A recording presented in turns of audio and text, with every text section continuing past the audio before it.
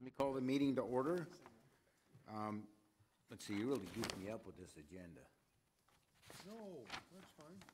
Thanks. So, let's see here, public comment, we went through that for this. We're down here now to the Pledge of Allegiance. You take roll call first? No. Okay, all right, then I'm fine. You just goofed me up, sorry. Okay, Daniel, would you please lead us in the Pledge of Allegiance? Sure. Everybody please stand. I pledge allegiance to the flag of the United States of America and to the republic for which it stands, one nation, under God, indivisible, with liberty and justice for all. Please stay standing for the invocation. Will you join me in prayer? God, this is a season for giving thanks. And still we offer our thanks amid the horror of seeing communities throughout California devastated by wildfires. We pray for these sister communities and ask that your healing and peace be present with all that have lost life and home, a sense of place and identity.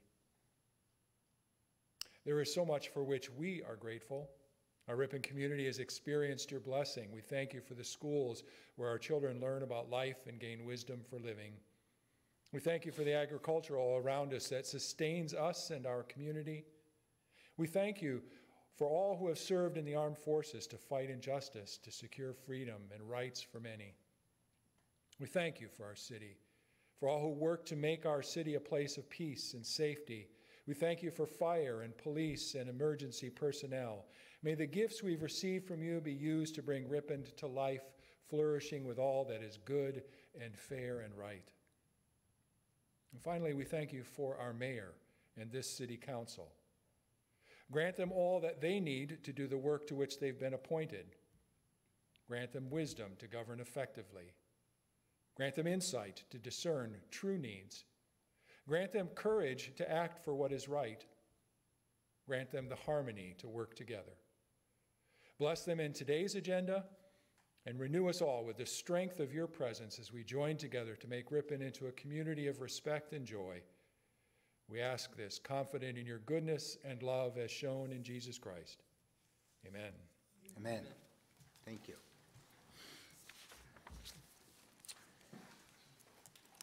Okay, roll call, please. Councilmember Dean Euchre. Here. Daniel DeGraff. Here. Nick Parks. Here. Vice Mayor Leo Zuber. Here. Mayor Mike Restuccia. Present. Okay. Public discussion. If there's anything that somebody would like to bring up, not seeing many people in the audience, that's not on the agenda, please come up. If not, we'll talk about it at the time that it's on the agenda. Seeing nobody, we'll go through public discussion. Approval of minutes of the regular meeting October 9th, 2018.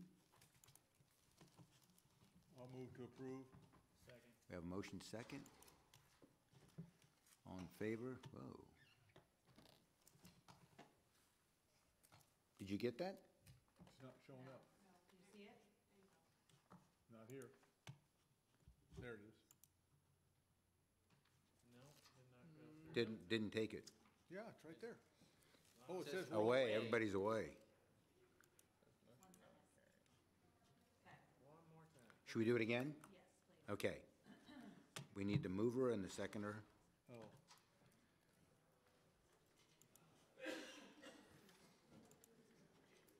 Okay, there you go. I don't know. Maybe Huh? pissed off. Holy smokes. Welcome. We just unlocked the doors. Oh, we did? Oh. Sorry about that. You missed all the exciting stuff.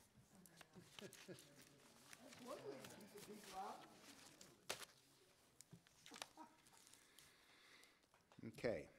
So we had a public discussion. We had our minutes. Yeah, I will. We had our roll call. So what we did go through, and I was reminded I should do it, is the public discussion. Anybody in the audience that would like to bring something up under public discussion that's not on the agenda, please come up to the mic, state your name and address, and we'll address it. If it's on the agenda, we'll address it at that time. Okay? Okay, seeing nobody, we'll Now move on again to approval of the agenda as posted or amended. This is where we pull items, right? Yep. I have 3. I had more, but Dean talked me out of it. I don't believe that for a minute. 1.2E, 1.4A, and 1.4C. And I have 1.1A, 1.4B, and 1.4F. Anything else? I missed one in there. 1.1A. 1.1A, 1.4B, 1.4F. I'm gonna get Oh, confused, B, trust me. okay. No, there we go, perfect. Okay, anything else? Okay, so now we need an That's good. approval of the I'll agenda. move to approve the agenda as Amended. Amended. modified. Okay, waiting for Jake Parks.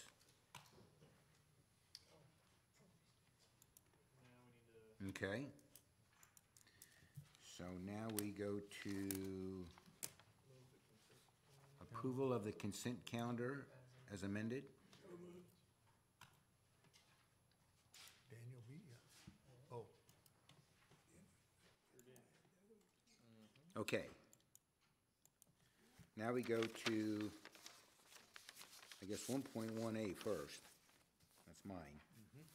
So the reason I brought this up, and I got an answer earlier, but if you take a look at the invoice, it says that we've received $49,573 to date, but you show we collected $81,609. You indicated that looks like there's a discrepancy, but it's a timing issue, correct? That's correct. Okay, I just wanted to clarify that. So that takes care of that. 1.2E. my question about this one is, it seems like these guys are on the agenda every month. So, A, are they ever gonna get finished? B, how much have we spent on them so far?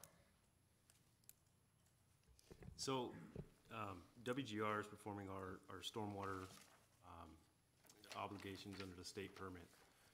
They're helping us or assisting us with compliance with the permit.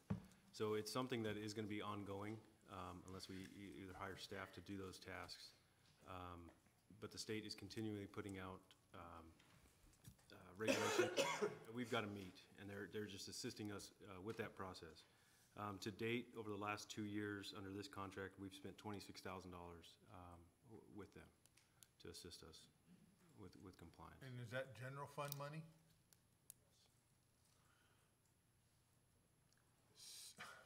So, is this permitting a process rather than you do something, you get a permit, and then you move on? Yeah, so it's, being a city, and being that we discharge our stormwater to the river, the state has put a lot of restrictions on us. So we have to do continual monitoring, we have to do inspections on construction projects. It's just kind of an ongoing process. We have to do testing, we have to oversee the private development projects. So it's an ongoing process that we have to remain in compliance with. Okay. So it's gonna be there It's gonna be forever. there, it's gonna be there for, yeah, forever, basically. We're in year 5 of the previous permit.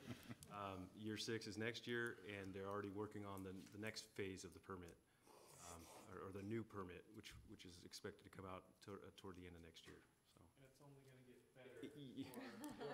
Exactly. It only goes one Better for direction. them, worse for us. Exactly.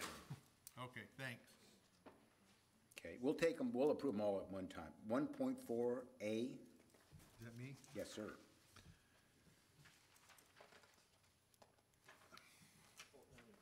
This, one of the transfers is like $646,000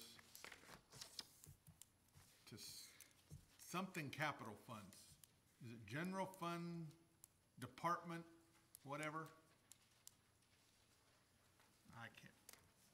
I didn't write it down, that's why there were 3 basic places that we're sending the money.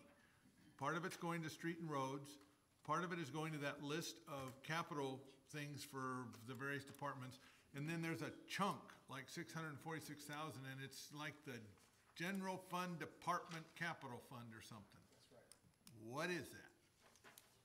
So that's the fund that is set up that, that we pay different capital items for the general fund department. So we buy police cars out of there, we buy computers out of there, different capital items for the general fund departments.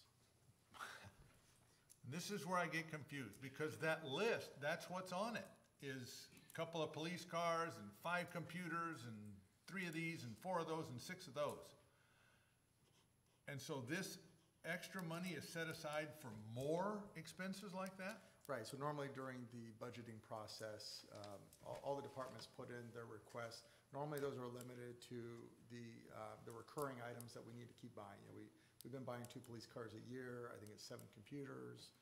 We've been replacing, or previously we had been replacing so many of the cameras we have around town. So that's what we budget for, and that's how we pay for them, out of the general fund department capital fund. That's how we pay for How those. much is in there now?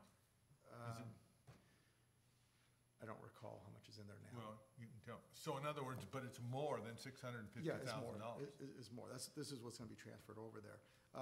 With the surplus, what I went back to the department heads and said, if there's additional items you need beyond what was budgeted, please let me know.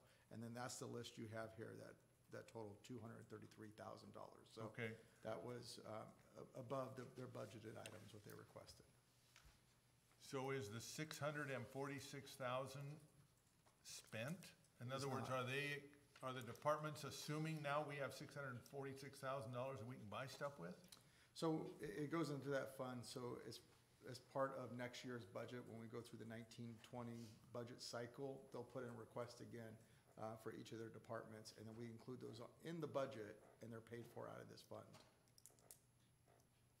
Okay. So we I'm don't- gonna try to remember that when we do the budget next year, because I wanna see where that goes. Yeah, and I could show you on this year's budget Okay. too, if you want to come by, I could walk All you right. through how we do that. Because it's like it's a duplication. And, okay, all right, thank you. Okay, it was 1.4A. 1.4B is mine. Huh? Oh, did I have that one? You told me 1.4A. Well, okay, I screwed up. Okay, so okay, that was 1.3. Yeah. It didn't look right, but, okay, so not 1.4A, 1.3, we got yes, that taken care I of. screwed up. Now we go to 1.4B. The reason I pulled that, and I got a clarification, but just that anybody that looks at it, the treasurer's report shows we have 40,415,000, and by the way, Dan, my notes didn't show up on here, because I had all my notes laid out, so there's quirk. Anyway, but our treasurer's report shows there's 40,000,005 something. So there's $169,000 difference between our investment policy and what our treasury report says. And do you want to explain so everybody understands that, please? Pretty simple, but. Sure. Our Bank of Stockton operating dollars, if you will, are not included in our investments, but it's all one account, and it sweeps. So if there's a large deposit or a large withdrawal on the last day of the month, it hasn't hit that investment account yet, and so it's either a little understated or overstated. So it's kind of in transit. Yes. All right, thank you. I mean, it's not a lot of dollars, but still, looked like it was missing. Okay, so that was 1.4B, 1.4C. This one is right. Okay. Yes.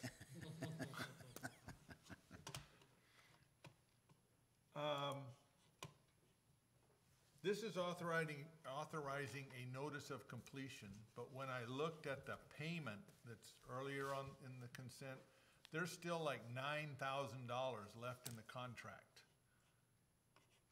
Is that for work that's been done but has been paid, or because when I first saw it, I said, how can we issue a notice of completion when there's still apparently work to be done? Yeah, so essentially, those are 2 items that were not needed to be performed. There was a fire hydrant that did not need to be relocated, and a small portion of a retaining wall that did not need to be constructed with one of the handicap ramps.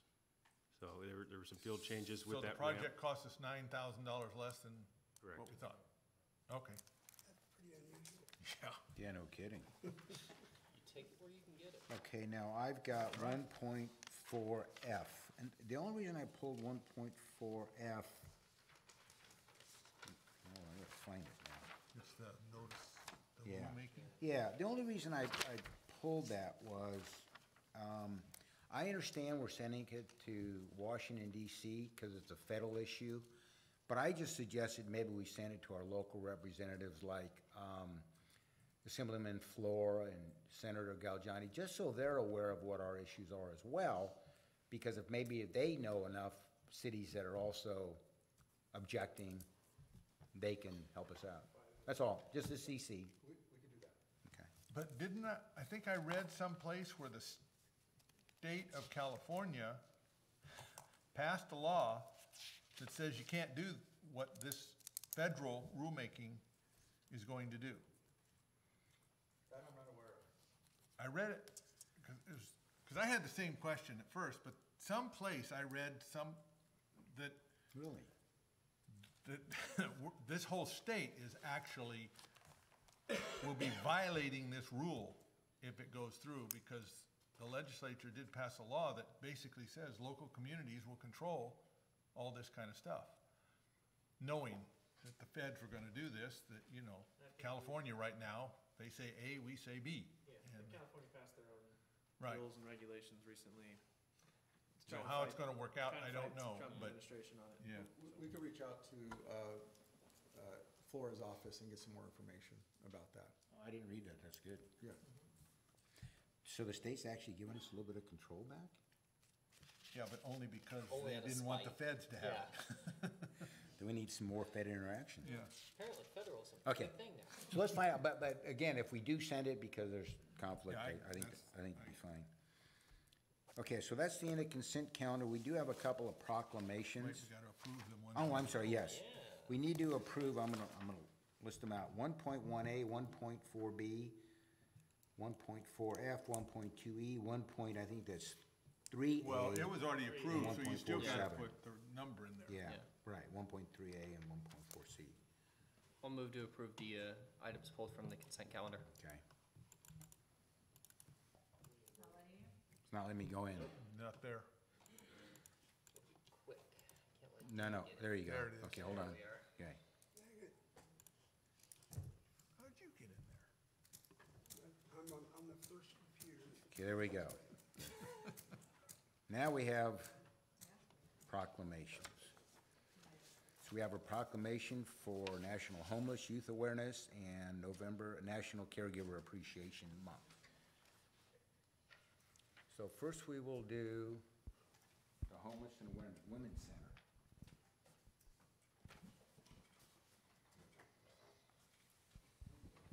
Come on up. I think we've seen you here before. Thank you. It's good to see you again. Oh, they want us in the middle. Not to block anybody, so let's get in front of my place because they don't want to block anybody.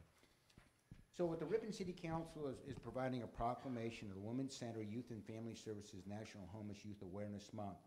Without reading a lot of it to you, what it's about is working together with women and children and runaway and homeless youth that are young people that are deeply in need of resources and opportunities. And as I mentioned before, I applaud you for this.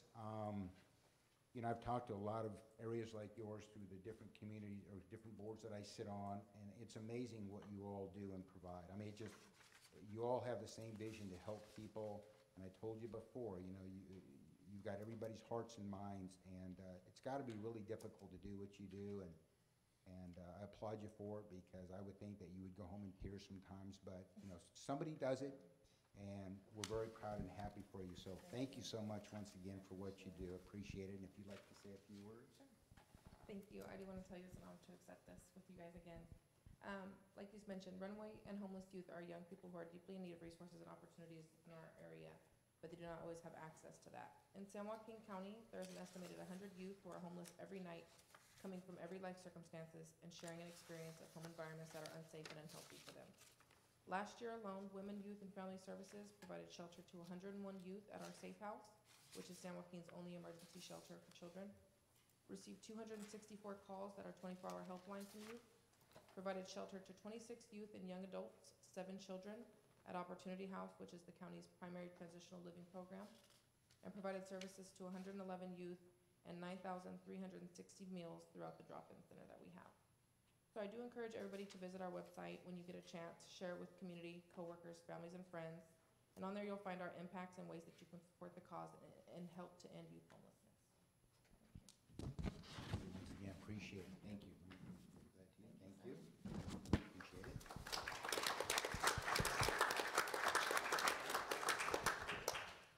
We have another proclamation, Healing in Motion, National Caregiver Appreciation Month, and November 10th, 2018 is National Caregiver Day. Thank you for coming and accepting this. Thank you very much, Council, City staff. So let me just say a few things about this. You know, it's interesting because I don't think a lot of people really know what caregivers do unless you've been involved. We've had them for my mother-in-law, my father, and whatnot, and you see the care that these people provide and what they do when families can't be there, and even when families can be there, and it means an awful lot to people. And I don't think caregivers get enough recognition and thank you, and so I thank you for being involved, and I thank all caregivers that are taking care of our moms, our dads, our sisters, our brothers, our aunts and uncles. I think it's a very important thing, and I thank you for that. So it's my honor to be able to provide this proclamation to you. Thank you very much, Council. So would you like to say a few words? Yes, thank you. Just to let you know that caregiving is just like taking care of your own, like the military. You should try to thank them for doing what they do best, because some people don't want to do it. Some people are meant to be in the military, some people are meant to be caregivers. So what I'm trying to convey to you is that when you see somebody that needs some help, and you see a caregiver, you have to look and say, thank you so much for taking care of those people, unequivocally. It's about we the people, us taking care of each other. And those who can't take care of one another, it takes us to do it. Those who can't protect this country, it takes our military to do it. So in essence, caregivers are like the military, taking care of one another. So all I ask of you is that thank them for doing what they do best, taking care of your loved ones. And it does mean a lot. They do it, there's a special kind of person to be a caregiver. I was a caregiver to my parents, especially my mother. So I know what it's like, being there. Thank you so much for listening. God bless you all, staff and council. Mayor Mike. Thank you very much. I said I wouldn't say this, but to the former mayor of Lathrop, I appreciate it. No, I told you not to No, say you're that. safe in Ripon. Okay. You're safe in Ripon. Luker, I do indeed. God bless you all. Thank you. We'll see you again, huh?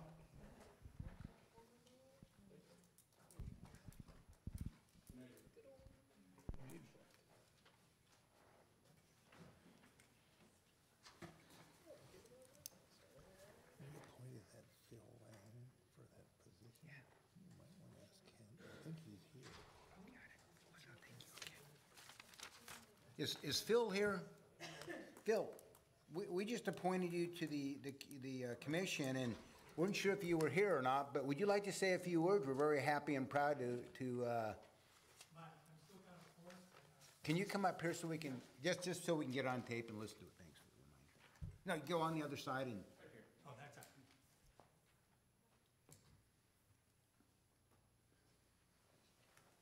Oh, thank you. I apologize for my voice. Like the gentleman who takes care of elderly, I've been taking care of my mom, who's going to be turning 95 in about hopefully 4 more months. I used to be involved at the other spectrum with children, involved in them, but then I realized I was slowing down. So my competition now is senior citizens. If you notice, I'm a senior citizen. I got involved with San Joaquin County. I'm going to be on their executive board to hopefully give good suggestions that advances what I call being able to have seniors live a productive life independently as much as possible without having to be put in what I call full care centers. We all probably have to get there sooner or later, but my job is to hopefully extend their independence in this life as long as possible. I appreciate this council recognizing me. I thank you very much.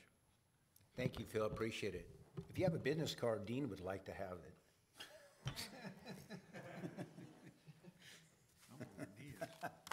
Yeah, but he needs it. Okay, so now we're moving on. Ordinance, two ordinances. First reading and introduction. The business adds chapter 5.54 to Title 5, Business Taxes, Licenses, and Regulations entitled Mobile Vendors to the Ripon Municipal Code pertaining to mobile vendors within the city of Ripon. Kenny. Thank you, Mr. Mayor, fellow council members. As you recall, at the September meetings, staff did provide some information to the council regarding mobile food trucks, and at that time, the council did give direction to staff of what they might like to see in a draft ordinance. So we have put together a draft mobile vendor ordinance because there's other vendors out there besides food vendors that sell wares out of mobile vehicles. Essentially, the ordinance, I'll go through kind of the essential points of it. I'm not going to go point by point because I do believe there'll probably be a few questions that we can go through and answer. But essentially, the ordinance would allow for the following mobile food vendors such as like ice cream trucks and lunch wagons.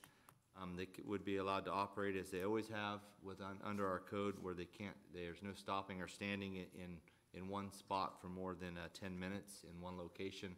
A good example of that is a lot of times you'll see a lunch wagon roll through like a building site when they're doing new homes during break times, and workers will come out and get items off the food trucks. Typically, items on those trucks are prepared food already. They're not being made as they're waiting. It's already warmed up sandwiches or burritos and stuff like that they're getting off those trucks. That is one of the categories that's in our new ordinance here. Secondly, mobile vendors would be allowed to operate on private property for what we call a private invitation-only event. There is a definition in the ordinance that defines what that is. It would be events such as a birthday party, wedding receptions, anniversary parties where people would have invited guests come to their homes and then hire somebody to come, obviously, prepare food for them, such like a caterer would do, but a lot of people are starting to do that where they'll bring a food truck or a mobile vendor in to do that event. They are defined, like I said, in the new ordinance, and they would basically be allowed to be parked on private property for those events. We have also allowed under the new ordinance something what we call a mobile food truck event. We are looking at allowing that in certain areas within town, such as private property, and then also a couple of public locations which we have allocated Mislin Sports Park or the Upper Stouffer Park for those type of events. If someone wished to do that, it would require a special events permit to do that event, and they could be held on a monthly or bi-monthly basis to where mobile food vendors or mobile vendors could congregate together and have an event like that for the general public. And then lastly, there's some exemptions that are allowed within the code, such as mobile vendors on or at school facilities. A lot of times you'll see a football game where they'll bring a mobile food vendor in for such an event like that. Recreation facilities, Babe Ruth a lot of times would have a food vendor down there for their events during the baseball games. Or as part of special events permits, Main Street Days, farmers markets, you'll see are starting to have some food vendors, Almond Blossom Festival and such. So those are the areas that we tried to define within the ordinance. Like I said, I won't go through line by line, but I will entertain any questions if you guys have any at this time. Questions, anybody? Leo? I have some.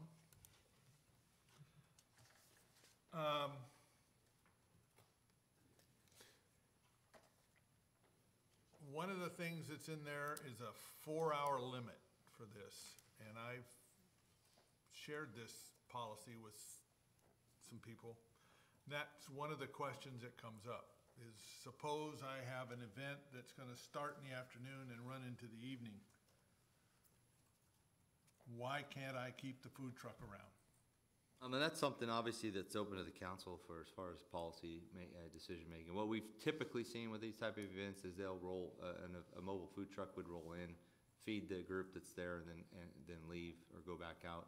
Other events we've seen, it's not necessarily a mobile food truck, but mobile vendors would come in, like there's some mobile boutique type shops or stuff that sells pet items.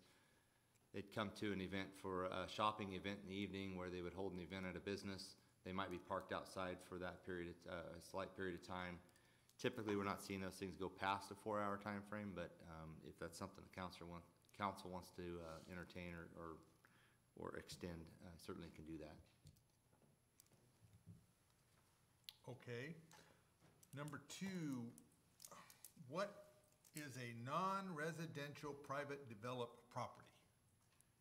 Private developed property is defined in the code. That means property owned by a non-governmental legal entity such as the city or county or such, and has been improved pursuant to our code. So either a house has been built on it or a business paid their development fees. That's what private development property is. So non-residential private developed property is anything that's not residentially zoned. But it's not residentially zoned, but it's a developed piece of property. So it's okay to have a food truck down by the industrial part of town, but not okay to have one in my cul-de-sac? Correct. Okay.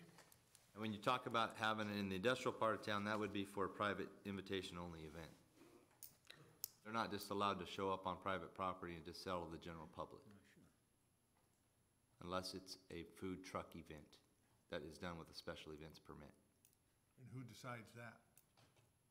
That's what the ordinance I know, goes but through. who makes the decision of whether it's a private property selling to the public or a private property food truck event that's selling to the, what's the difference? What's the difference would be, say, a company that wants to bring a food truck in for their employees to have an event or a special type event where they're feeding them lunch. Employees are the ones that they're serving. They're not open to the general public. General public can't just drive up. They're not open for business to the general public to drive up and go to that event and frequent that food Okay. truck. Suppose they wanted to do that. That's not allowed within this code. And that's kind of what we heard the council's desires at the September meeting, saying we didn't necessarily want food trucks to be able to be parked throughout different areas of town on private property just to be open to the general public. But they can ask, but to the general public, correct? Correct. So do they have to police it? If somebody has one that's for their people, and some of these kids sitting right here that get out of school at 11:30 on a weekday, and they go downtown and all of a sudden they realize, hey, look what's here. Who's responsible for making sure they don't go over there and eat at that Well, food truck? I say you can even have a business, say down in the industrial area where they're serving their employees and somebody comes up and goes to that event. But if you start seeing a mobile food vendor locating a spot just open to the general public, it'd be up to us to go police, which we have done in the past. We've actually seen these things located out by the truck stops, and we've had to go chase them out because it wasn't allowed within our ordinance. Well, I'm not talking about the vendor, I'm talking about the kids. Let's assume that Bank of Stockton decides that they're gonna bring a food truck onto their property on Wednesday so that their employees can have food out of that food truck that day. And at 11:40, 900 kids start wandering downtown, and at 11:45, about 20 of them realize, hey, instead of spending my money over here, I'm gonna go get something over there. I don't know. Who's responsible for I don't know that? if you're ever gonna stop that totally from happening, but they can't have that on a consistent basis. So what you're trying to prevent here with the ordinance is this thing locating daily or weekly at the Bank of Stockton to go through this. I understand that. I got it. But the way the ordinance is read, the example I came up with is also in violation of the ordinance. And what I have a problem with is when we as a city government sit here and say, yeah, but we're not gonna do anything about it. Because the next time something comes up, the question becomes, how come you're doing something about this, but you didn't do something about that? Okay. Well, wouldn't it be the That's where my problem starts. No, and I'm Wouldn't not it be the quite sure I responsibility of understand how to bank- write that in the But code if our to, ordinance says that, and Bank of Stockton brings in a mobile, isn't it Bank of Stockton's responsibility to make sure it's properly? yeah, it should be. I mean, somebody's gotta be responsible. If they're the ones inviting them, it seems to me they'd be breaking the rules. I mean, Well, then what's the penalty for breaking the rule on that? You're gonna, what's the penalty if someone does break the rule? They'd be in violation of the ordinance, we would actually tell the food truck to leave. I mean, it's similar to, like I said, one parking in town now, at a lot. They're not allowed, so we've chased them off before. cause we know that's gonna happen. It's gonna happen, no doubt. What about like a customer appreciation day? So, and say Bank of Stockton does a customer appreciation day. Right, could be open to This their says you customers as can't, well. this says you can't do that. No, the one section, yeah. A customer appreciation day would fall under a private invitation event. Yeah, it's I mean, section like B, a right? business having an appreciation for their customers to come, I mean, that does fall under the private invitation event. But they couldn't do a customer appreciation day every Friday. Correct. It'd have to be How often every could they do it? third Friday. Well, but the board can sort that out as opposed to us sorting it out. That's what I would be more of a fan of. Inconsistent basis means not occurring on a regular basis as determined by the planning director. As soon as you draw a line in that sand and say not more than once a quarter, more than once a month, that, you're gonna get challenged on that. So, I mean, there's gotta be some discretion, I think, left to staff at City Hall to say, hey, this is starting to occur on a weekly basis. This is just a food truck trying to locate in town. Okay. Not sure I agree, but okay. Next, one of the things is that if there is an event in a residential area, it has to be parked in the driveway. Why do we allow a motorhome to park on the street for up to 3 days, and we will not allow a food truck to park on the street for 4 hours? So it's not necessarily the size of the vehicle that you're talking about, it's the potential, I think, the potential of having like a food truck spill grease or something like that on a city street if they're cooking, that becomes our issue to have to go clean up. Like if you got a paver street or even asphalt street and there's an oil spill from a food truck on the city street because of a block party, then it becomes kind of our issue to go deal with. And that was the purpose behind that. Then you can send them a bill. And you can certainly do that. I mean, I was looking at the block party, there's actually a block party permit that the police department does. It's kind of a block party agreement. It does talk about if the police department's called out that the people that are having the block party can be responsible for any expense incurred. We can actually add stuff on there too, that if there's any damage to that. Certainly someone could close down the street and then have some of these mobile food vendors as part of a block party, if that's Yeah, the and I'm not council's asking desires. about blocking off the street, although I'm wondering why not, but we'll get to that. But I just have a problem with the idea that I can't have a food truck on the street. I have to put it in the driveway. But if I have a trailer house in the driveway, I get cited for that versus a food truck. See, and I get what you're saying, but I looked at it more from a safety issue. When you start having food vendors, beginning of people start moving, that's what I looked at it. I didn't think about that part, but I was looking at it more from a safety standpoint. It made some sense. Well, but- let's be honest. If I have a food truck in my driveway or I have it on the street in front of my house, you got the same safety issue.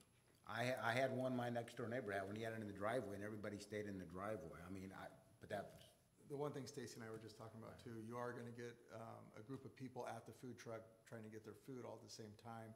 You're gonna have issues with blocking the sidewalk also. In a residential area, and when I'm walking my dog, I don't want anybody to block my sidewalk. then cross the street. Why should I have to go out of my way? I would stop and get some food and then keep walking my dog. I don't know, there's a part of me that says we are being so restrictive on this. And the reasons I'm getting, for me, are maybe half okay. This is something we've been talking about for a long time, and it's almost like we're bound and determined not to do it, but say we will. I have a problem with that. I'd rather come back here in 6 months because we've had 4 grease spills and 3 people run over and killed and say we gotta kill this, than to start with the assumption that all that is gonna happen, therefore we're gonna not open this up. That's just me. I think we're going a little bit overboard here, not giving people credit. I don't have a problem with anybody else. I mean, I don't have a problem limiting it to the driveway. Anybody else? I'm more in Leo's camp here on this one. I think we're intentionally trying to gerrymander it to where it's only on Tuesdays at 11 o'clock, every third Sunday that falls on, that's the first, that's the 30th of the month or whatever. And so I think that we need to, maybe even if we need to take a pause on this and kind of let it settle down, and then go back and relook at it with fresh eyes, I think we can, and I think we should. But I'm more in Leo's camp that it feels like we're intentionally trying to set up roadblocks where I don't think any need to be set up.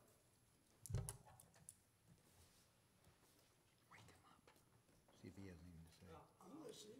No comment. I mean, I see Leo's point when it comes to the residential areas, maybe. I mean, if I want to have the cupcake lady show up at my house and have a party, she parks in the street, she parks in the driveway, I don't think it really matters to me. As far as the limitations and the structure we've set up for, as far as in, for businesses, downtown, et cetera, I think we're probably on line with where I'd want to be. So that's my input. Well, and I'll agree with the second part of that. The idea that we're gonna keep this from, there was a guy that was here at the meeting when we were talking about it who lived in Salida, and that was the point he made, that they had overrun the town. I do not want to see that. No way, shape, or form. But the idea that we're going to assume that any little bit of wiggle room we give somebody is gonna result in that, I think we're overreacting. Well, then maybe we change it and take a look at it and see what happens. See what the result comes out to be. And if it becomes a problem, then we can go back and look at it again, right? Well, I'd like to see somehow relaxing that 4-hour limit in residential area and see what happens. And I'd like to, fine, you wanna park the thing on the street in front of your house, go for it. Yeah, I would say we make those 2 changes as well. Yeah, other than that, I'm probably pretty good with the rest of it. And I agree. I mean, if somebody wants to have it for 8 hours, they have it for 8 hours. Here's a question I have though. But if food vendors were to park on the street, which we'll do that, they gotta be careful. So I guess they gotta follow the same rules about if they run cords and stuff like that, right? Or across the sidewalk, we're gonna have to have rules. That would be the same as RVs and such too. You're Okay, not supposed to block. okay, all right. As long as that's included, I guess, so people don't trip and fall and all that. And that's certainly something, like I said, the council can adjust that if they'd like. Like having an event, a private event, if they park in front of the house or in the driveway, either way is probably fine. The 4 hours was just something that we threw in there because that's how long we thought some of these events last. Typically, you see them, like I said, roll up to serve an event, and then they pack up and go. They want to have them there longer, just during the event. Obviously, they can be there, so if the event's an 8-hour event, probably not a big issue. I think that the big issue is where people don't want to start seeing these things on a daily basis, parking somewhere and saying, I'm here for this private event. I have no problem with that. Right, but I think those 2 changes, we're not gonna really see any negative effects if we make those changes. The last question I have has to do with where they can be. As I read this ordinance the way it says now, if there is some sort of a special event happening at the community center, they cannot include a food truck in that event. No, they can. So Where's that? Because I thought it was public property, therefore we were saying no. Oh, you're correct. Basically, the 2 parks that you're saying that they can be allowed at would be the Misslet Sports Park or Upper Stouffer Park with a special events permit. I thought we had something in there, if they rented the community center, that they could have a food truck as part of it. Under exemptions, there you go, yes. Under exemptions, mobile vendors is part of a special events permit issued by the city. So as part of this, they're under the exempt, so they'd be all part of a special events permit. that they could do that. Okay. Well, we're saying a mobile, when you're talking about just a mobile food truck or a food truck event only, we're saying that can be on private property or at Mislin and Stouffer. Those are the two public parks that we would allow just a food truck event to happen at. But they could do a special events at any of these other places that could include. All right, I got it. Yeah. Hey, Ken, what's the lead time on a special events permit again? 3 years. I think we should relax that a little bit. Yeah, don't give me ideas. Ted, do you know the answer to that on it? I don't deal with those as much as I believe it's like a week or two at the most. couple weeks. Okay. Oh, I thought it was like 60 Yeah. days. Oh, no. Okay, no, that's. If it's available, as fast as you can get the paperwork done. It depends who we have to reach out to and how fast we can get a group That's true. together to look through Because these. you go to fire, police, generally public works. Mr. Mayor, traditionally, or currently, they're about 10 to 14 days by the time they're submitted till they're notified whether it's been granted Okay. or not. That's not, Okay, okay. that's pretty. That's Okay, good. Mrs. Attorney, can we first read and adopt this with the two changes that we talked about, and then it would come back in a month, and if the changes are there, we keep going? Or do we have to wait a month and first reading and adopt with, after it's changed? Just to be clear, the two changes are the 8 hours instead of 4 hours. Correct. And then, what was the other one? You can park on the street, Park not on the just on the street driveway. or in the driveway. Or, excuse me, instead of the park, I think that's fine. Well, I'd like I would the actually- time limit to say that it can only be there during the time of the event. I just say, don't put a time limit, just say during the event. Yeah. Okay. Unless they have a 3-week. Nobody will care because we'll all be there. Exactly. So we can make those changes and come back and do a second reading next time? Okay? And I will move to adopt the ordinance with those two changes. I'll second that. Okay.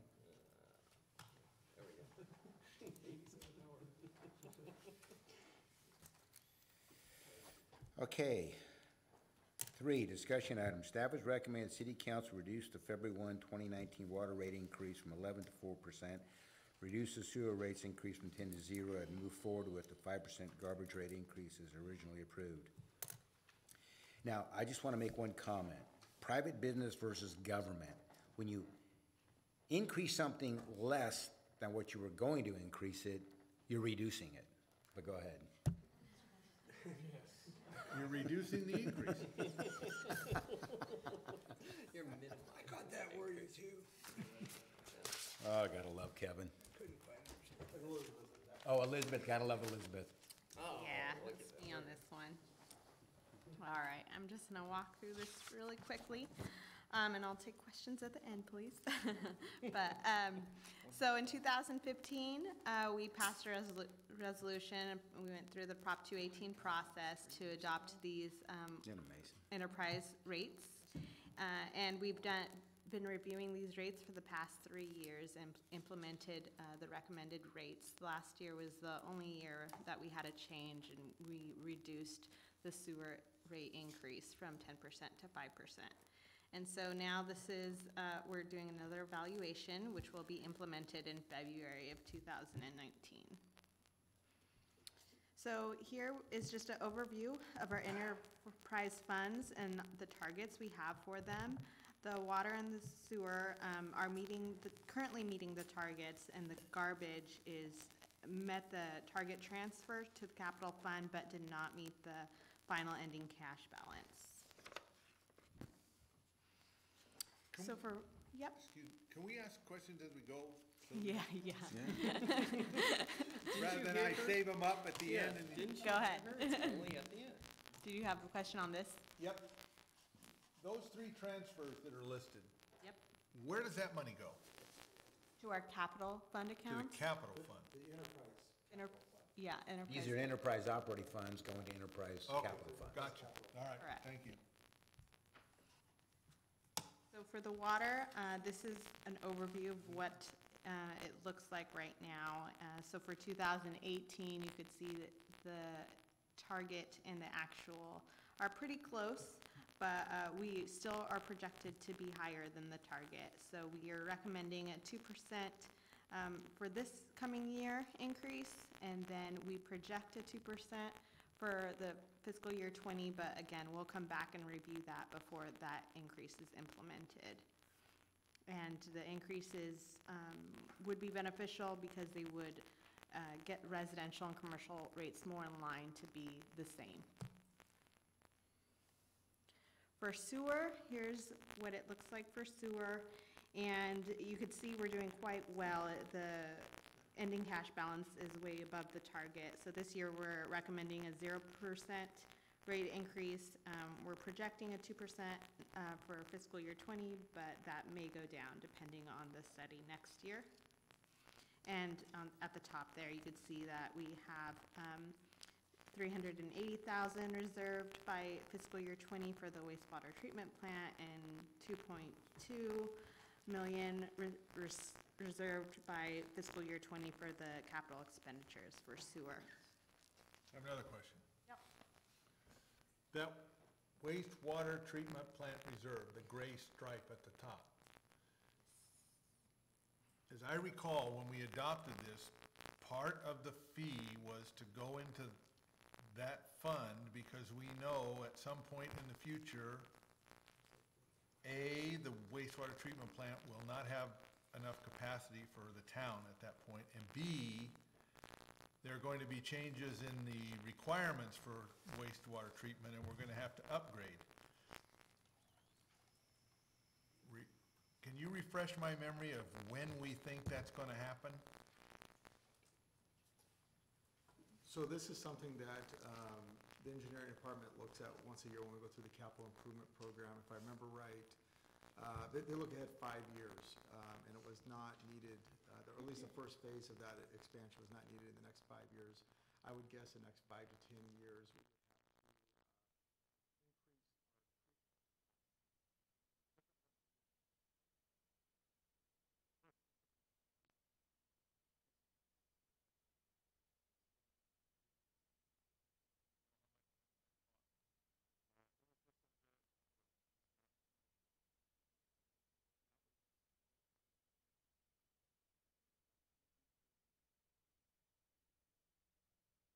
Part of it would be from this gray account. Yes. The other part would be an adjustment to PFFP Exactly. funds for new construction to pay for it. Exactly. And then when we hired RMC consultants to put together that facility plan a few years ago, they allocated those costs based off what growth would be required to pay and what existing users would be And what required about the, not expansion, but upgrade? Yeah, so we have a very favorable permit for us. At some point, we're going to reach our disposal capacity that we're allotted from the state in that permit. Once we reach that, it's very likely that the state is going to issue a new permit with much more stringent limits, discharge limits. So at that point, we are going to have to go to a more advanced treatment system. That is a very large project, probably on the order of $35 or $36 million to do that. And we're not putting any money aside for that? Yes. This will also go aside for that. That's further down the road, further out than 5 to 10 years. So that $20,000 a year, it'll get bigger as we get more users, but that is for both? Yes. Okay. And I think when we set this, we projected that out when we came up with these rates and how much were being allocated. This is something that we just started in fiscal year '16. Before that, we've never been No, putting money aside. I'm just trying to keep straight in my mind whether it looks like we're gonna be there when we need it, that's Yeah, all. and so we laid out, I think, a couple options when Tom Pavlitich went through.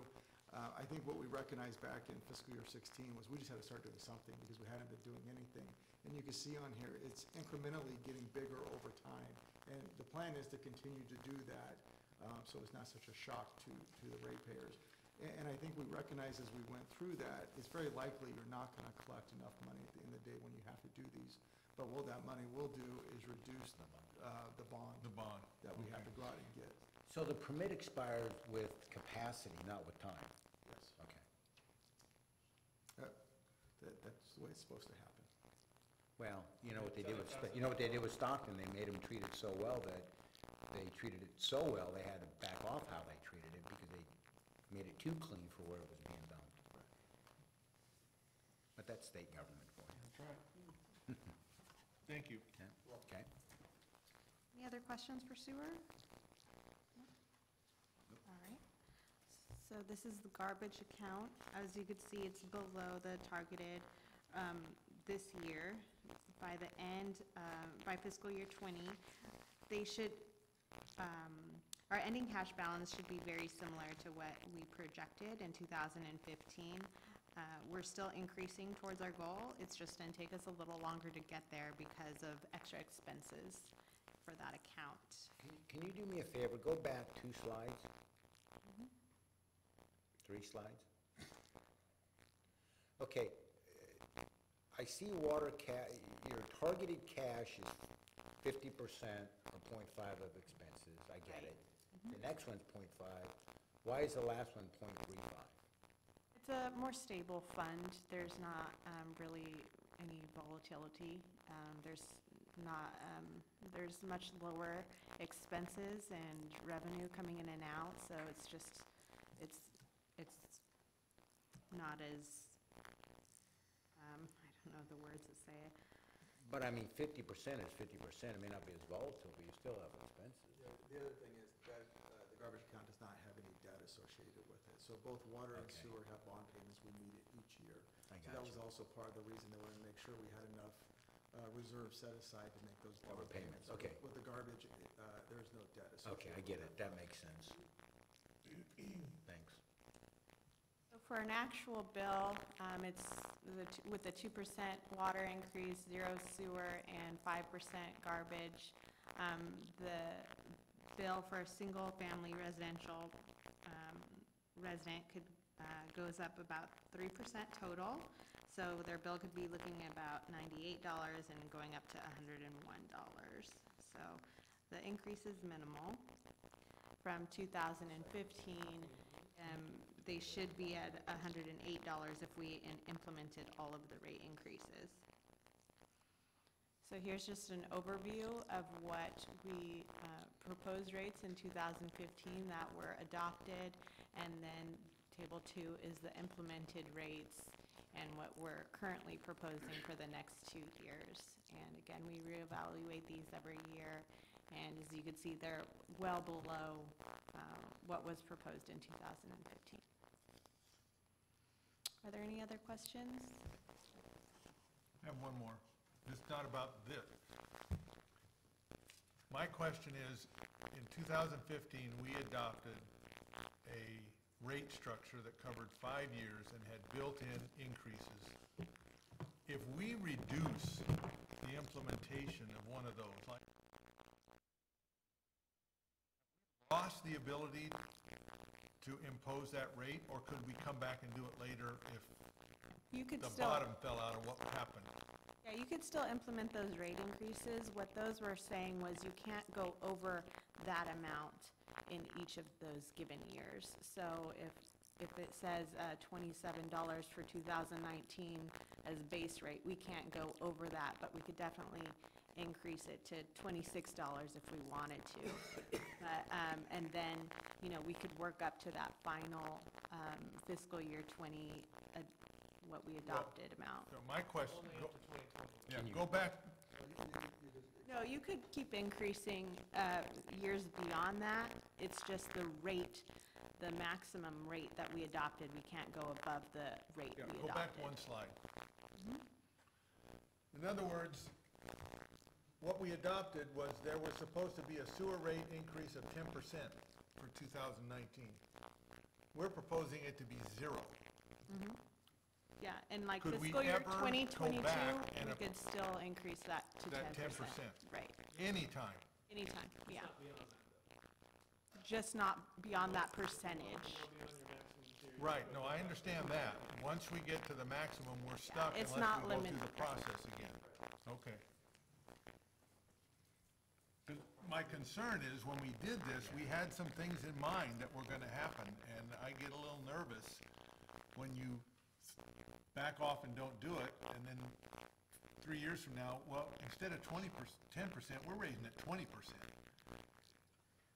And I think when we went through this the first time, obviously we have limitations with 218, and 218 provided you the ability to go out 5 years. Well, your crystal ball is fairly clear. Obviously, you can see here in the first 3 years, it gets a little fuzzier after that. Right. So I think the council's direction to staff about going out and reevaluating this was obviously a good direction. But what it does give you, instead of a 5-year rate increase, you could have the same rate increases over 7 6 years. or 7 years, as long as we don't end up above what we approved. Exactly. Okay, In total. all right. And these on the screen are what we approved back in 2015. So for a 1-inch meter residential customer, that $36.40, we could work up to that however long it takes us to get to that rate. And are we getting closer to having commercial and residential water rates? Because, I mean, they were way different when we started. And one of the things in here is to try to get them all equal. So on the screen here, you can see what they look like right now and what they're going to look like recommended. And yeah, they are getting So closer. we got there. Pretty good, yeah. Yeah, okay. Close that gap. Really quick. Any other questions, comments?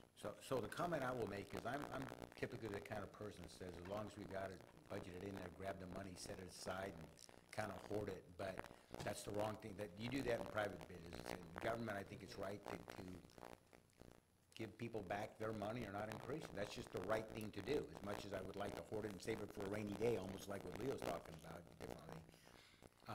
I think this was, so I applaud you for doing that rather than just keeping it the same. Because if you had kept it the same, we would have just gone on and had bigger reserves. So I think this is a good strategy. I like what you guys did. Thank you. That's my comment. I don't know if anybody else No, has something. I would say that this is the quintessential definition of good stewardship. So it's recognizing the fact that when your projections are off, that you go back and readjust and do so accordingly. No, I think it's a great government. Okay. Anybody else? Okay, Do we need action on this? we need a motion. Go ahead, Jake, come on, do something. Dean beat me to it. He wants, because AC said 7 o'clock and it's 7:02. Stacy was giving me the dirty look, so I hurry up and do it. Okay. B, discussion, no action on the financial audits. I looked at them, I have no questions. Nope, I want to read them. Okay? And Want so to read, they'll come read them back, into the record? no, but they'll come back for action in December, right? That's correct. Okay. Yeah. And thank you for giving them to us in time, to have plenty of time to read them. You're welcome. Once again, I have seen my notes on my written, but there's no notes that showed up on my thing there. Way to go, Dan. Something goofed up. You're lucky. I guess we will get out early. I guess Stacy got a hold of Dan before the meeting. Okay. Policy for banners and right-of-way. Staff would recommend the city council consider approving attached policy for banners and right-of-way. Again, I have notes on there, but I don't see them. There were some brilliant thoughts. Boy, to I that. bet. Really. This is So who's, I'll handle this one, Okay. Mr. Mayor. This is something that the city council asked staff to go back and consider a banner policy. This was a follow-up or a result of the conversation we had about the American Legion and the banners that they were requesting to be installed on the street lights along Fulton Avenue. So what this draft policy does is it allows other nonprofit entities to place banners on streetlights in the public right-of-way. The banners are intended to promote community-wide, not-for-profit initiatives and shall not be used for any fundraising or as advertising for private business or related enterprises. Do list certain requirements of the banners, the size and the images that are supposed to be on there and what they're going to be made of. The other part of this, we did list what nonprofit entities would be able to apply to install banners on streetlights. So there's 5 different requirements as part of this draft policy. As part of the approval process of this, a nonprofit who is eligible will submit an application to the planning director, and he will determine if they meet all the requirements set forth in this policy. The last thing I'll mention is that it would require an encroachment permit from the engineering department, similar that we talked about with the American Legion, the desires to make sure that they have the right brackets that they're attaching to it, and they have a licensed contractor who's going to install it, maintain it, and remove the banners. This is an example, Kevin, of what the veterans are doing for Okay. their, We had this on Veterans Day, and it was out there. Oh, yeah, there's a good-looking one on the left. So that's the type of banner that we're talking about. The one thing I'd also point out is we get requests at various times for banners along Second Street near Stockton Avenue. That's really something we don't have a policy on or anything in place. So we have included an exemption in here allowing banners for certain events. They're listed as Almond Blossom, 4th of July, Soaring Over Ripon, or Main Street Days, or any other city-sponsored or initiated events are able to put banners across Second Street to advertise those events. And then we also excluded American flags that are installed on city-owned streetlights along the central business district along downtown or Main Street. So I do have a question on that. That's what was one of my notes. So is Soaring Over Ripon a city-sponsored event? I believe Chamber. It's a chamber event. the chamber, but we included it in the ordinance that it's a city-sponsored event. Okay, because we have a resolution for First Responder Appreciation Day, does that mean that banner cannot, going forward, be put up? Because we use Second Street for that First Responder Appreciation Day. Yeah, if you wanted to include that, we could add that to this. Well, I like to because we do it every year. We have done it every year so far. Yeah, if there's certain events that the council would like to be added to this, we certainly could add that. Could you, Right. could you generalize that it is a city-approved or some kind of event that, because otherwise that list is gonna keep growing and growing Right. and growing. And we do get a special permit for it at that point, so maybe if it has to go through a special permit process, and that'll do it. Yeah, but you're right, Love Ripon, we get those. Yeah. requests too. You're So, gonna have, and do they do a special permit for that? They weren't able to put it up last year, because they had a past meeting, we tried to get it wasn't figured enough out, but time. it just wasn't time to make it happen. But if they did a special permit, then at a time they could, correct? Right, well, like I said, there's no policy in place. Maybe that'd be as long as it meets a special permit requirement or something. Yeah, we could put maybe some requirements in there, so, I just think rather it than would list be the better event, to classify. Because you'll never list them all, yeah. we could put some thought into some language that could do that. You want some more questions? Yes.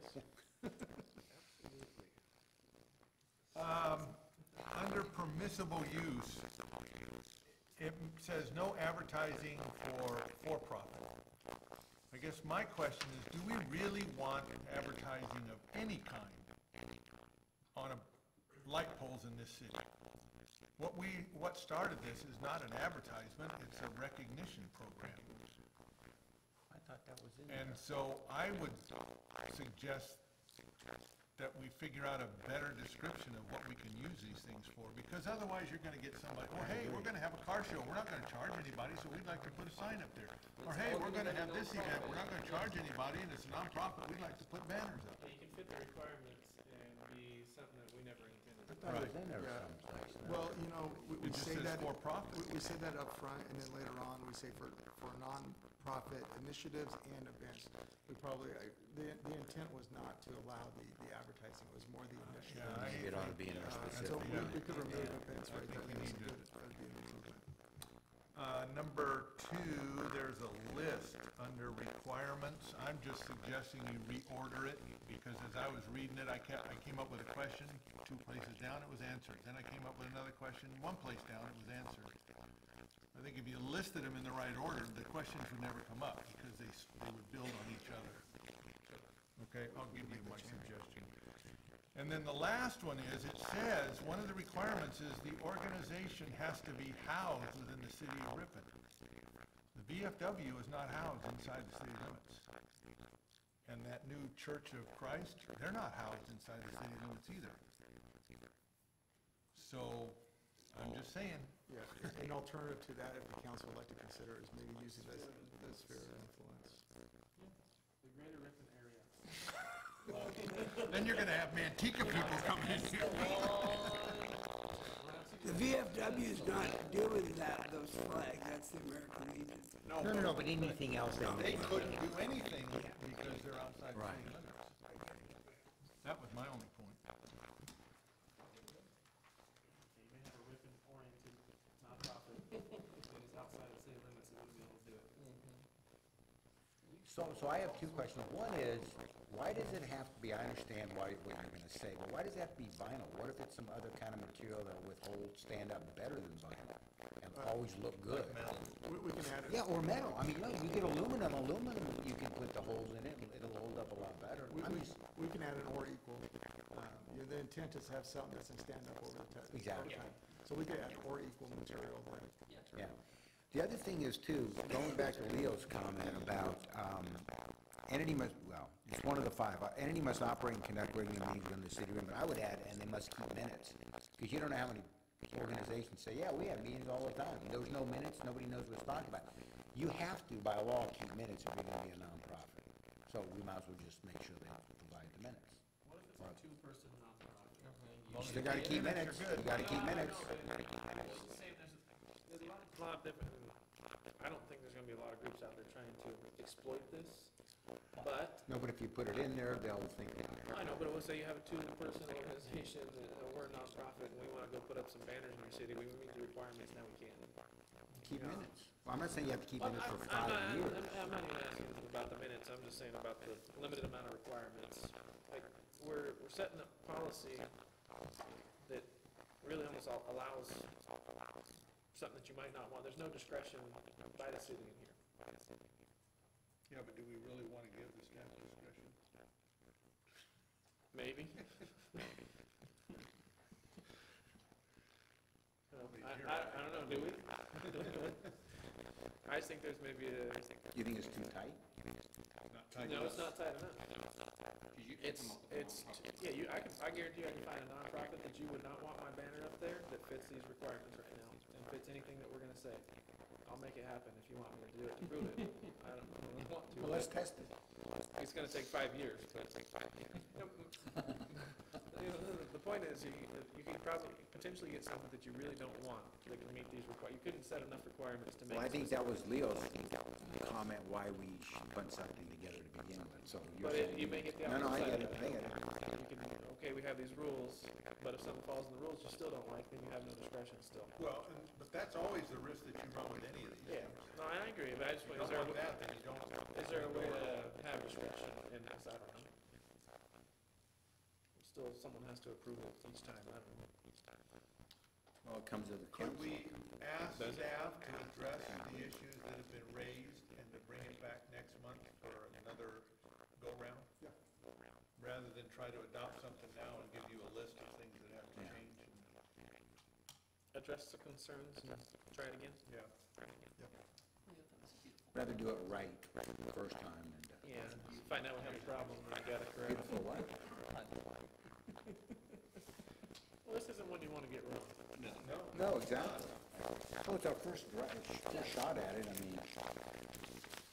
We could always have the city attorney meet with the city administrator and have it changed tonight.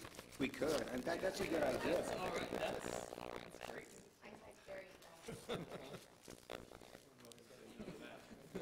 No, I think it's a good, no, without us.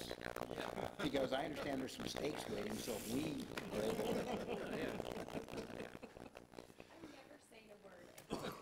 Yeah, that'll happen. Okay, so you bring that back, so with that, okay? Did I get enough direction, Kevin? Okay, good. So with that, we'll go to department heads. Chief? Yes, Mr. Mayor, Honorable City Council, members of the public, I just have two quick items for tonight. One is a reminder that tomorrow evening at 7 p.m., we will have an area of responsibility meeting. It's a quarterly meeting. This will be for Area 4, although topics from the general city will be discussed and available for discussion with the public. That'll be in our Emergency Operations Center, our training room in the police department tomorrow night. The second item is The engineering department and the police department have been monitoring the intersection of West Miljo Avenue and North Acacia Avenue for some time regarding hazardous conditions or potential hazardous conditions due to the amount of vehicle traffic and the amount of traffic collisions that have been occurring at that intersection.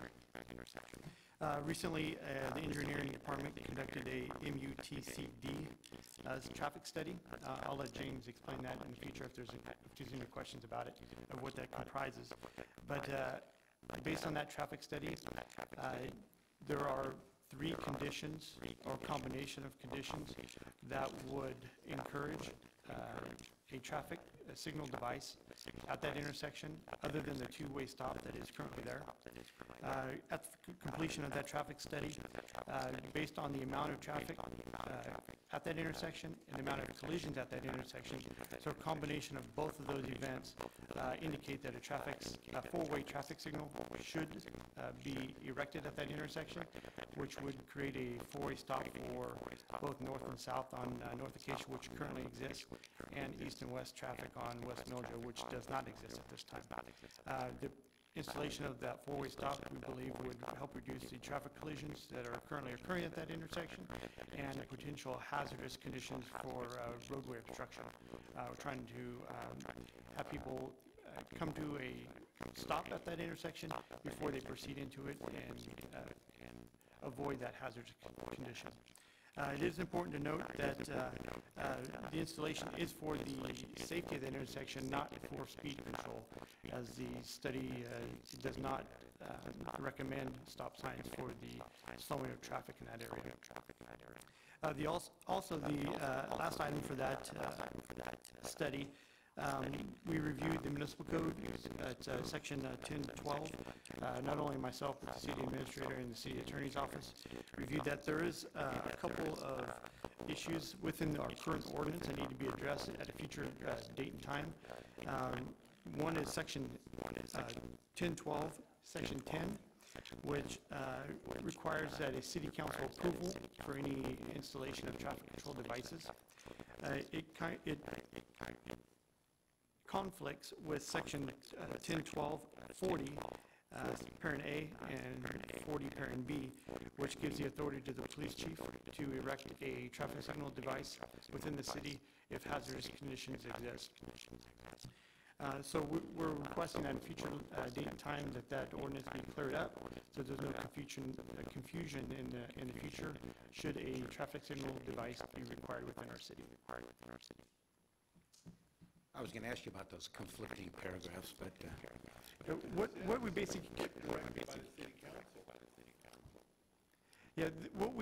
what we came to determine that was that if there was no study, no MUTCD study, that a traffic signal device to be erected within our community would have to come at the direction of the city council. With a study have taken place and a study recommending a traffic signal device being installed at that location, with that backup, the chief of police or me at the current time could go ahead and have that traffic signal device erected. A little confusing, but we want to take steps so in the future that there is no confusion and we can take the most expeditious route in getting those traffic control devices in place. So you're going to fix that?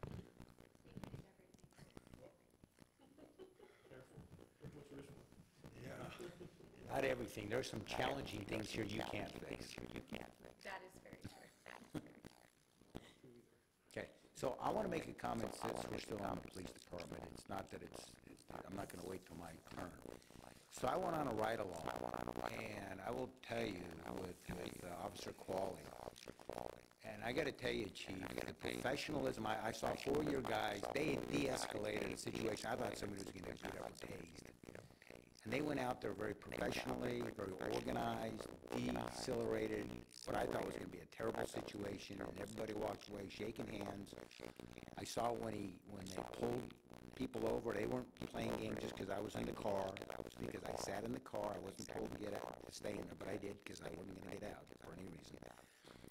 And your people handle themselves in a very professional, organized manner that I gotta tell you, it's really, I'm proud to be part of not only the council, but the city. And it all comes from the top, and you can tell by talking to your officers. They don't just look at this as a job. They really care about the people. I mean, I heard them explain to people why certain things they were doing were dangerous. It wasn't, here's your ticket, you know, pay the bill. So, I have nothing but good things to say, and I'm sure Ted took me on a ride someplace, I'd say the same thing about his department and guys, but I did go on a ride along, and I compliment your team that you've put together, because I think they handle themselves extremely well, and I'm very proud of them, and I think it goes to why they're so well recognized and liked in the community. People aren't afraid of our cop, you know, the local people, they look at you as partners, and so I think that's part of it, it's the attitude and the way they approach and deal with people, so congratulations and thanks. I'll second that. I had the similar experience. Keep up the good work. Ted? Yes, I wanted to report on our water usage for October. It was 21.13% from our 2013 usage before the drought started. That brings our running 12-month running average to 23.8%. And just want to remind everybody that we are at the one-day-a-week watering schedule currently. And that's it. Do you do ride-alongs? Yeah, we can put you in the garbage truck. How about an air-conditioned lawnmower? Yeah, I was gonna say, somebody needs to ride that mower. Has our water guy been going out and checking on people watering? Because there's a lot of people that are still on the 3-day schedule. Yes. I can verify that. I forgot to turn my 3-day timer off. So I was really mad because I got this little warning, and then I called Ted, and Ted said, last week we went to Sundays only. I go, So the guy is working. Well, I see him out and about. He's been extremely busy, especially after November 1st. We've issued 156 notices since November 1st, and then we've also got about 40 more that we picked up last night. We had our crews for the last week working overtime, working through the middle of the night, making notices, just so we can remind people with simple door hangers that we are at a different schedule. Thanks, Ted. Guy, anything? Nothing? Ken, anything else? Yeah, Monday night, if you're sitting at home and you're looking for something to do, you can come down to the planning commission meeting. We are having one this month. A couple items on there of interest. We are getting the commission will be looking at a fast food restaurant here in town. Panda Express is trying to locate here in town out by Jack in the Box and Carl's Jr., so they'll be voting on that. And we will be reviewing the dimension regulation ordinance, which is kind of deals with patio structures, accessory buildings that you see on lots, RV covers and such. We are adding some. We are adding some provisions in there for our medium density lots that are being built now out by Missing Sports Park, so you'll see some of those changes. The planning commission will be reviewing that and making a recommendation to city council, so that would probably hopefully hit city council for the December meeting. Thanks, Ken. Anything from the engineering duo? Yeah, just real quick, I provided each of the council members an updated project list. You can see down at the bottom, we've added 4 projects since the surplus. I won't go into all the changes, or all these changes, throughout these projects. Most of them are minor. The one thing I will say is that we did bid our project last week, the River Road Phase 1 project. We got favorable bids, so we're still evaluating those. And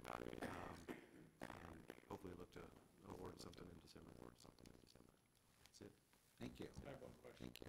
Question. On the list, where it says begin construction, complete, does that mean, for instance, the traffic signal at Colony and Hawk, does that mean by November of next year, we will have, the plan is we'd have a functioning traffic signal there? Yeah, that's the goal. Yeah, that's the goal. I just wanted to make sure that's what I was seeing. Okay, Council. We just wanted to report out from the closed session that there was nothing to report, no action was taken, direction was given to staff on all three matters. Other than that, we're all good. Thank you. Thank you for not reminding me. Kevin? Daniel? Councilman? Nothing other than, as usual, thank you to the members of the public for being here. We enjoy that you're actually here to listen to us.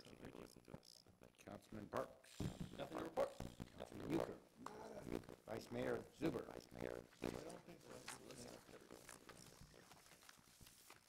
Lisa? Are these the same things we got emailed? Okay. Okay, so nothing else? Meeting adjourned. Okay, Stacy, we're closed.